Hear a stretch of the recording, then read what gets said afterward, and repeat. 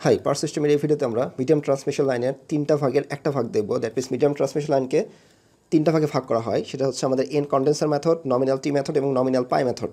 তার একটা টপিক এখানে আমরা কমপ্লিট করব, that means N condenser method, এবং এটার যে ফেজর ডায়াগ্রাম সেটা আমরা এখানে অঙ্কন করে দেখব। ঠিক আছে, ভেরি সিম্পল একটা টপিক। তো এখানে আমাদের মিডিয়াম ট্রান্সমিশন লাইনের প্রথমে আমাদের বেসিক যে ধারণাগুলো সেগুলো একটু জানতে হবে। ঠিক আছে, যে মিডিয়াম ট্রান্সমিশন লাইনটা বেসিক্যালি কী বোঝায় এবং এখানে কী কী অ্যাজাম্পশনগুলো ধরা হয়। তো মিডিয়াম ট্রান্সমিশন লাইনটা বেসিক্যালি যখন আমাদের 20 কিলো ভোল্টের চেয়ে বড় হচ্ছে, আমরা এর মধ্যে দেখে ফেলছি যে ক্লাসিফিকেশন অফ ট্রান্সমিশন লাইনের আমার ভিডিওতে রয়েছে, 20 কিলো ভোল্টের চেয়ে বড় হচ্ছে এবং এর লেন্থটা হচ্ছে 50 থেকে আমাদের 100 কিলোমিটার। এই লেন্থের মধ্যে থাকলে আমরা এটাকে বলতে পারবো হচ্ছে মিডিয়াম ট্রান্সমিশন লাইন। তাহলে আমাদের শর্ট ট্রান্সমিশন লাইনের যে ভিডিওটা আমার প্লেলিস্টে রয়েছে, এটা শর্ট ট্রান্সমিশন লাইনের ভিডিওতে আমরা দেখে ফেলছি যে শর্ট ট্রান্সমিশন লাইনে শুধুমাত্র আমাদের রেজিস্ট্যান্স এবং জাস্ট ইন্ডাকটিভ রিঅ্যাক্টেন্স সেখানে আসছিল, আর এবং এক্সেল সেখানে আসছিল, কারণ সেটা লেন্থ এবং ভোল্টেজটা অনেক ক্ষুদ্র ছিল, কম ছিল। কিন্তু মিডিয়াম ট্রান্সমিশন লাইনের ক্ষেত্রে যেহেতু ভোল্টেজটা অনেক বেশি এবং লেন্থটাও অনেক বেশি, দ্যাট মিনস 50 থেকে 100 কিলোমিটার, তাহলে এখানে আমাদের ক্যাপাসিট্যান্স যে এফেক্টটা এটা আমরা নেগলিজিবল ধরতে পারবো না। তাহলে এই যে মিডিয়াম ট্রান্সমিশন লাইনে আমরা দেখতে পাচ্ছি এখানে আমাদের আর, ইন্ডাকটিভ রিঅ্যাক্টেন্স এবং সি, ঠিক আছে, তিনটার ইফেক্টই এখানে থাকবে, কারণ এখানে লেন্থটা অনেক বেশি হওয়ার কারণে এখানে অবশ্যই ক্যাপাসিটিস ইফেক্ট থাকবে। তাহলে আমাদের একটা বিষয় এখানে জানলাম যে আমাদের এখানে শর্ট ট্রান্সমিশন লাইনের ক্ষেত্রে আর এবং এক্সেল নিয়ে কাজ করলে হবে না, এখানে আমাদের ক্যাপাসিটিস ইফেক্টটা লাগবে। ঠিক আছে, তাহলে ক্যাপাসিটি ইফেক্টটা লাগলো। এখন কথা হচ্ছে যে একটা ট্রান্সমিশন লাইন সাপোজ এটা ধরে নিচ্ছি, ট্রান্সমিশন লাইনের ক্ষেত্রে আর, এক্সেল এবং সি তিনটা কি থাকে, ইউনিফর্মলি ডিস্ট্রিবিউটেড থাকে over the line.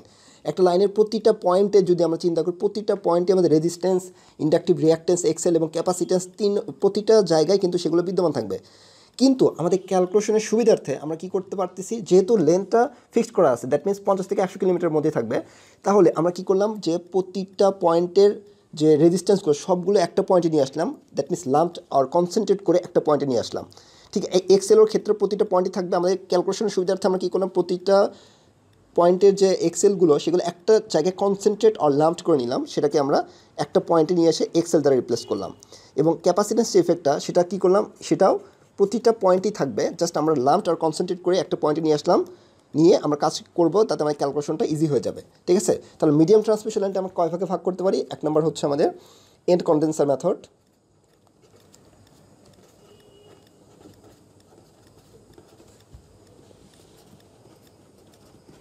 And condenser method. দুই নম্বর আমাদের নমিনাল টি মেথড।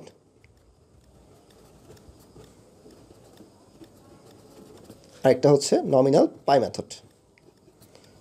জাস্ট এই ক্যাপাসিটেন্সটা আমরা কোন জায়গায় স্থাপন করব সেটার উপর ভিত্তি করে এই তিনটা ভাগে ভাগ করা হয়েছে। ঠিক আছে, দেখি আমরা আলাদা আলাদা ভিডিও করে আমরা দেখব, ভিডিও করা থাকবে আমার প্লেলিস্টে, সো সেগুলো দেখলে আমাদের ইজিলি বুঝতে পারবো যে কতটা ইজি এই টপিকটা। ঠিক আছে, এবং এর ফেজর ডায়াগ্রামটা আমরা এন কন্ডেন্সার মেথডের ফেজর ডায়াগ্রামটা এখানে আমরা অঙ্কন করব। তাহলে এন কন্ডেন্সার মেথডটা আমরা শেষ করে ফেলি টপিকটা, যে এটার ফেজর ডায়াগ্রাম কীরকম হয় এবং সার্কিটটা কীরকম আসবে। তো আমাদের যখন শর্ট ট্রান্সমিশন লাইনের ক্ষেত্রে আমরা কী দেখছিলাম, যে আমরা রেজিস্ট্যান্স ছিল এবং জাস্ট একটা ইন্ডাকটিভ রিঅ্যাক্টেন্স ছিল, দ্যাট মিনস আর এবং এক্সটেল ছিল, এবং সেগুলো লাম্পড আর কনসেন্ট্রেট করে একটা পয়েন্টে নিয়ে আসলাম। যেহেতু মিডিয়াম ট্রান্সমিশন লাইনের ক্ষেত্রে ভোল্টেজ এবং লেন্থটা অনেক বড়, তার মানে এখানে সিম্পল আমাদের একটা ক্যাপাসিটেন্স চলে আসবে, এবং এই ক্যাপাসিটেন্সটা আমরা সবার শেষে, দ্যাট মিনস এন্ডে স্থাপন করলাম, সবার শেষে স্থাপন করলাম, সেজন্য এটিকে বলা হচ্ছে এন্ড কন্ডেন্সার মেথড। ক্লিয়ার, তাহলে নামটা আমাদের ক্লিয়ার হয়ে গেল, এন্ড কন্ডেন্সার মেথড। তাহলে আমাদের লোডটা সবার শেষে থাকবে এখানে, সেজন্য এটাকে এন্ড কন্ডেন্সার মেথড বলা হলো। এটা হচ্ছে লোড। তাহলে এটা হচ্ছে আমাদের সেন্ডিং এন্ড ভোল্টেজ ভিএস, এটা হচ্ছে আর এক্সএল, এদিক দিয়ে সেন্ডিং এন্ড কারেন্ট যাচ্ছে আইএস, এটা হচ্ছে আমাদের receiving and current, that means লোডের মধ্যে যাচ্ছে, দ্যাট মিনস আইআর। এটা হচ্ছে আমাদের ক্যাপাসিটির মধ্যে যে কারেন্ট যাচ্ছে সেটাকে বলা হচ্ছে আইসি, ক্যাপাসিটিভ কারেন্ট আর চার্জিং কারেন্ট, ক্যাপাসিটরকে চার্জ করবে। ক্লিয়ার, তাহলে এই যে রিসিভিং এন্ড ভোল্টেজ এটাকে বলা হচ্ছে ভিআর, লোডের অ্যাক্রসে ভোল্টেজ সেটা রিসিভে থাকবে, তার মানে এটাকে বলা হচ্ছে রিসিভিং এন্ড ভোল্টেজ ভিআর। এবং একটা জিনিস খেয়াল করে দেখতে পাচ্ছি যে এই দুটো প্যারালেলে আছে এখানে, that means receiving and voltage এবং ক্যাপাসিটর দুটো প্যারালাল, যেহেতু ক্যাপাসিটর অ্যাক্রসে যে ভোল্টেজ থাকবে, রিসিভিং এন্ড লোডের অ্যাক্রসে সেই ভোল্টেজে থাকবে। ঠিক আছে, তার মানে আমরা আলাদা করে এখানে বের করার কোনো দরকার নাই। ক্যাপাসিটর অ্যাক্রসে যে ভোল্টেজ যদি V1 হয়, তাহলে V1 ইজ ভিআর। ওকে, তো জাস্ট আমরা ফেজর ডায়াগ্রাম অঙ্কন করার জন্য আমাদের জাস্ট একটা সিম্পল কেভিএল অ্যাপ্লাই করব পুরো লুপের ক্ষেত্রে। সো কেভিএল অ্যাপ্লাই করে আমরা দেখতে পাচ্ছি minus VS plus is into R plus J is into XL, দেন এখানে এসে আমাদের লোড পাইলাম, সেটা হচ্ছে plus VR is equal to 0। অতএব আমাদের সিম্পল ভিএস সময় লিখতে পারতেছি VR plus is into R plus J is into Excel, just এই সূত্রটা ইউজ করে আমরা ফেজর ডায়াগ্রাম অঙ্কন করতে পারবো। এবং আরেকটা জিনিস এখানে আমরা দেখতে পাচ্ছি সিম্পল, যে আমাদের সেন্ডিং এন্ড কারেন্ট যেটা ছিল সেটা দুইটা ভাগে ভাগ হয়ে গেল। That means IC plus IR, that means is is equal to IC plus IR. Just এই দুইটা ইকুয়েশন দিয়েই কিন্তু আমরা এই এন্ড কন্ডেন্সার মেথডে ফেজর ডায়াগ্রামটা অঙ্কন করতে পারবো। কীভাবে ইজিলি অঙ্কন করা যায় দেখি।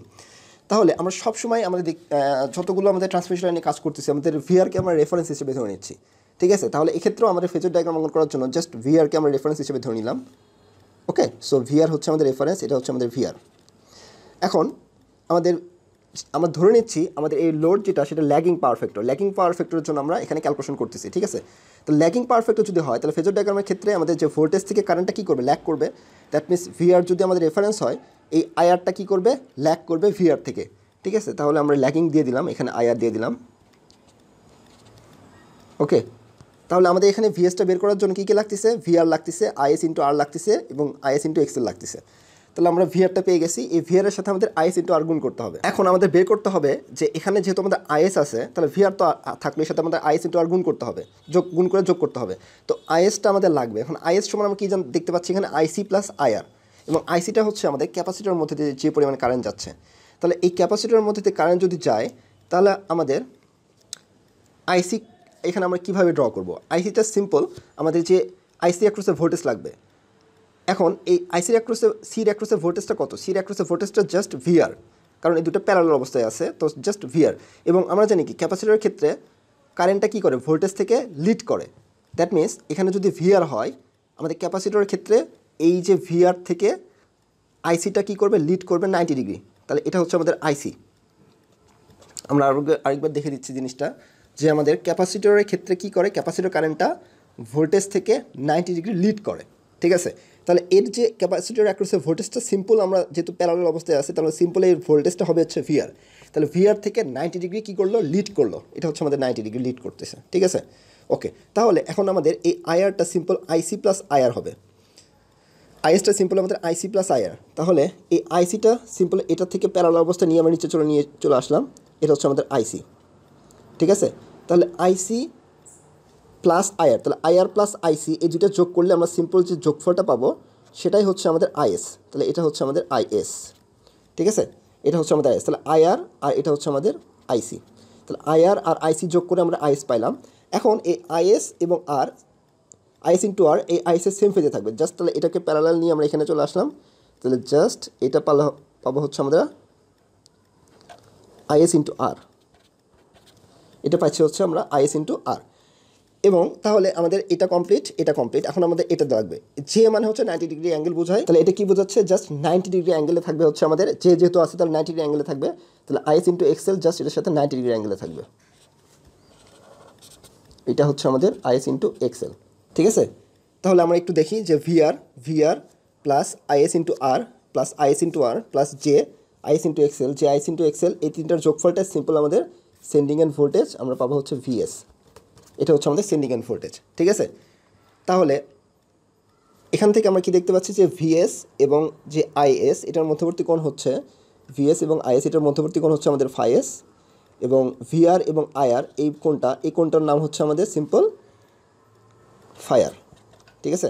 এই কোণটার নাম হচ্ছে সিম্পল আমাদের ফায়ার। তাহলে আমরা কি দেখলাম, জাস্ট ইন কন্ডেন্সার মেথডের ক্ষেত্রে ক্যাপাসিটরকে আমরা সবার শেষে নিয়ে যাচ্ছি, এবং সবার শেষে নিয়ে যাওয়ার পর পুরো লুপের ক্ষেত্রে জাস্ট কেভিএল অ্যাপ্লাই করে আমরা সেন্ডিং এন্ড ভোল্টেজ ইকুয়েশন লিখে ফেললাম, এবং আইএস ইকুয়ালস টু আমাদের আইসি প্লাস আইআর লেখার পরে আমরা ভিআরকে রেফারেন্স ধরে নিচ্ছি। ভিআরকে রেফারেন্স ধরে নেওয়ার পর আমাদের ভিআর প্লাস যেহেতু আইএস লাগবে এবং আইএসটা সমান আইসি প্লাস আইআর, তাহলে আইসিটা কী করতেছে, আমাদের ভিআর থেকে 90 ডিগ্রি লিড করতেছে, কারণ এই সির অ্যাক্রসের যে ভোল্টেজ এবং ভিআর সেম ভোল্টেজই থাকবে, ঠিক আছে, কারণ প্যারালাল অবস্থায় আছে। তাহলে 90 ডিগ্রি লিড করলে সেই কারেন্টটাকে জাস্ট প্যারালালি এখানে নিয়ে আসলাম। তাহলে আইআর আর আইসি যোগ করে আমরা আইএস পাইলাম, কারণ এখানে আইএস ইন্টু আর আছে। So is into R just আইএসের সেম ফেজে থাকবে, সেটা নিয়ে গেলাম। এবং যে is into Excel, that means আইএসের এই আইএস ইন্টু আর থেকে আমাদের কী করবে, 90 ডিগ্রি অ্যাঙ্গেলে প্রকাশ করতেছে। তাহলে এটা হচ্ছে আমাদের 90 ডিগ্রি অ্যাঙ্গেল। তাহলে এটার সাথে আমাদের 90 ডিগ্রি অ্যাঙ্গেলে থাকলে হচ্ছে আইএস ইন্টু এক্সেল, তারপর জাস্ট তিনটা যোগ করে এটার যোগফল হচ্ছে আমাদের এটা ভিএস, তাহলে ভিএসটা পাই গেলাম, ঠিক আছে। সো এইভাবে আমাদের মিডিয়াম ট্রান্সমিশন লাইনে ফেজর ডায়াগ্রামটা অঙ্কন করতে হয়। সো নেক্সট ভিডিওতে আমরা নমিনাল টি মেথডটা দেখবো এবং এর যে ফেজর ডায়াগ্রামটা কীভাবে অঙ্কন করতে হয় সেটা দেখবো। ওকে, থ্যাংক ইউ।